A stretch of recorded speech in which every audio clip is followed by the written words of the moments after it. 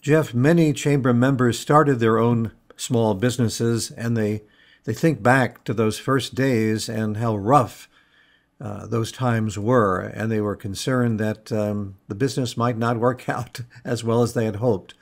Take us back in your case.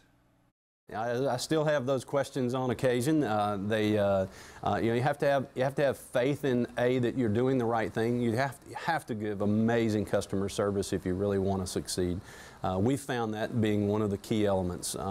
Just overwhelm a customer with support questions, making sure that you're going to the right answers for their solutions, and doing that has been one of the biggest success factors for us. Has just been truly amazing customer service. Thoughts and Visions is a presentation of EBM-Corp and the Irving Chamber of Commerce. This is Bob Kaplitz.